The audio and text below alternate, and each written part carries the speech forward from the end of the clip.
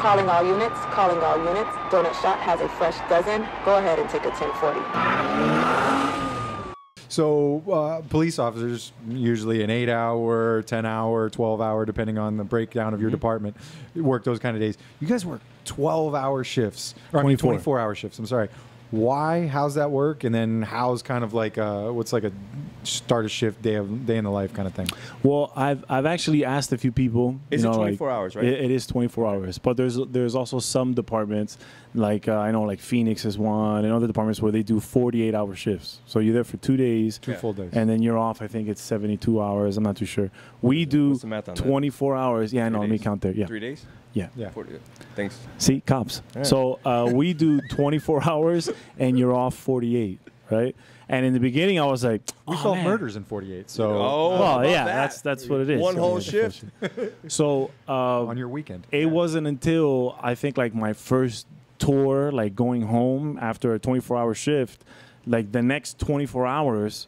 Like you're knocked out. Yeah. You're like, you know, exhausted. Especially if you're on a rescue and you're at a busy station, you're getting 6-7 calls after midnight. Like you do not stop. Like when you came to my station. Shout out to the Niners out there. He's not going to say it, but shout out to the Niners. Station 9. My homies. When you came to the station, we didn't stop. No. There wasn't anything orchestrated there. We didn't have any movie magic. You know, bullshit. That was just one call after the other, and that's really what it is. And which leads me to my next thing, because I thought we were like, yeah, fire, and it was like, actually there was one fire at the end. Mm-hmm. There was a fire. That's a good. Yeah, we had one that we showed up. I think it was second. If I remember, I think it was like a body shop or something like that. Yeah, something like that on the top floor or whatever.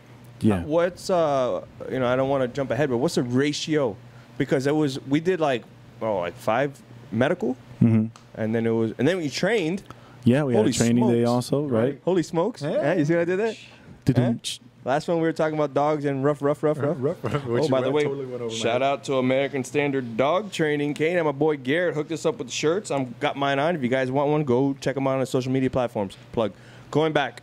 Mm-hmm. So tell us, I didn't want to get off track. Walk us through a whole day, I guess, start to finish. So you get up off your recliner, then what happens? Down at home. Then you get in your comfy. Then you get your work recliner. Yeah, I swear. Well, let us run down your day and you tell us what's wrong. Yeah, go. You do it for me. You're doing good. You're doing good. I'm just kidding. Go ahead. So I usually get to the station really early. I like being early. Reason being is for the fire department, the one thing that you'll get in trouble for, no matter what, doesn't matter what rank you have, is if you're late. I'm out.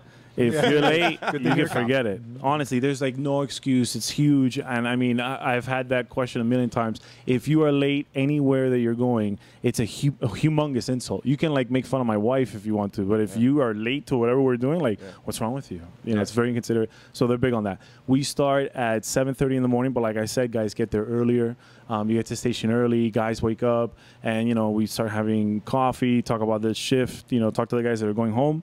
And then at 7:30 we start, we line up, the captain will walk out, and the captain starts giving out the assignments. At my station and in various stations, you'll have rescue trucks, and then you'll have suppression units, which can be like an engine, a quint, an aerial, different big fire trucks. Yes. And I know I have to explain you guys a little slower because you're cops. Yeah, no, well, for the audience. Yeah, for the audience, of course. Big trucks. Yeah, are they red? You know, they're red. Absolutely. Oh, I knew it. Absolutely, yes. They have a ladder? Some of them do. All yes, right, they spray water. So let me break it down in cops terms. Yeah. You have which is essentially like it looks like the fire rescue is what you're talking about. Yeah. Okay, so that's where they put the person patient on the stretcher. I'm talking in cop lingo, man. No, what you see pulling up to the hospital. Yeah. They put them in the back and they go. And then the trucks are the ones that show up with the hoses that come out, right? Yeah. And then the ladders.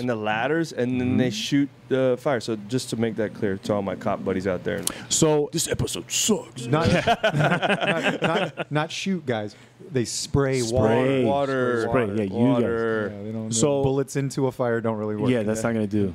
So you got, we have fire trucks. We've got rescue trucks, which is, you know, the ones that actually takes the patient to the hospital. Yeah. We've got aerial units. We've got ladders. There's a bunch of different trucks. But the point is that each one of them are staffed with firefighter paramedics. Yeah. My agency, we have firefighter paramedics, firefighter EMTs. Usually the entire department, they're firefighters and your paramedics. So you do both. Yeah. Like we've had calls where the fire truck will show up first before a rescue will show up, and people have asked me, like, why is it that, my mom is having chest pain and like the fire engine shows up first? She needs to go to the hospital. She has to go to the hospital. Why are you guys showing up here first? Yeah. And the reason being is because we're very busy. My agency is super busy. My station is super busy. I mean, you can watch the episode and see that. And Link down below. yeah, please. And then if there's even the fire trucks have paramedics on there, and they have ALS equipment. ALS is advanced life support. So they have medicines, monitors, they got all kinds of stuff. So these guys can jump off of the fire truck and put on the hat of a paramedic and start treating you while the rescue will show up. And before they can do anything, we already get report from these guys, throw them on the truck, and take off. So it's not, you don't have to sit there and wait when you're having an emergency, which obviously has happened in other places. So it's just quicker and faster service, and everybody that's there, you wear multiple hats. That's the one thing that I've come to learn, is that a lot of people have no idea what the fire department does. That's why you're here. At all. Like, these guys have no clue. Like, the fire department handles that? Absolutely. Yeah. We are the best way to understand gas leak. We are an all-hazard department. Yeah. Right? Like a lot of fire departments, we respond to every possible call that you can think of, whether it be a baby that stops breathing, somebody gets shot, a house is on fire. We've got anything. A cat in a tree. Yes. Yeah. Thanks Ducks a lot, in a Nick. drain. Yes, that too. And you guys always have a cell phone out for that. It's amazing. Well, people love firefighters because we don't shoot them. What was it? What was it? That's a low blow. That's low blow. Bang, bang, boom, bing. So I'm gonna move past that burn. No pun intended. I'm full of them today. Oh, geez. Nick is pulling them all out of the bag. Yeah. I have them all written down here. Okay, I used burn. Check it off. Perfect show for Nick. Even to a point where was it a raccoon? What was it? A possum? It was a possum. You guys posted something on your social media, or one of the stations posted. It was in their by their vending machine or whatever. The ghetto vending machine. Yeah. No. It was at another. I think it was at the one in Brickell or something. They had like a possum. Whatever. You guys do it all. That was just. Well, I mean, at the end of the day, it's. I remember going through the fire academy and them telling us, like, one of the instructors, he loved to say this. He would be like, "Tag, you're it." I mean, wow, what are you talking about? He's like, "Tag, you're it. Somebody called. Now it's your turn. Go figure it out." Yeah. So those are two terms that you hear all the time. You hear "tag, you're it" and "figure it out." Hey, what's up, guys? If you like that clip, go over and check out the full episode at Donut Shop Podcast. Link is down below in the description.